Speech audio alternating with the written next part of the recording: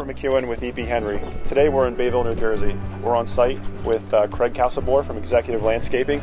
Just tell me a little bit about the products that you guys selected and that process you went through with your homeowner. So I chose to go with EP Henry. Number one was the cast stone wall block. Nobody else makes that wall, nobody else gives you that look.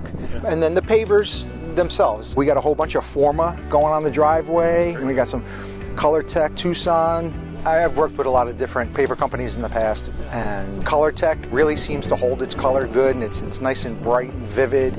And I like the idea that the color's going to stay. You're not going to see the aggregate that makes up the paver itself. It goes down easy, it goes down quick. Guys, we thank you for your time. We're going to do a follow-up video once this project gets rolling on here. We also hope to get some finalized video as well. Craig, I thank you for your time. Thanks, Rob. For your business. Yeah, and it's always a pleasure. Enjoy.